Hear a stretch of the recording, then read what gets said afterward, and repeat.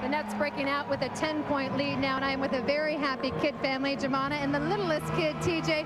Joumana, what's it been like to be a part of Jason's success here in his first year in New Jersey? It's amazing. I can't even put it into words. It's just so emotional and exciting and very well-deserved. With the news of the MVP today, he was very humble and dignified, but deep down at home, was he a little disappointed, do you think?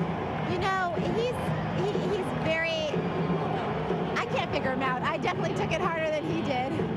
But I think, you know, he's just gotten so much recognition this past season. And, you know, the guys on the team and management, Coach Scott, they're constantly praising him. And so I think, you know, he's gotten a lot of recognition.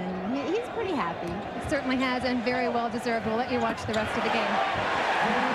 Kenyon Martin able to get it in. Of course, Jason's wife. And they've had a long road traveled. She's been very supportive of her husband. Big part of the turnaround. Of course, they had that domestic abuse case in Phoenix that made all the headlines, and the two have worked hard together to get their marriage back on track.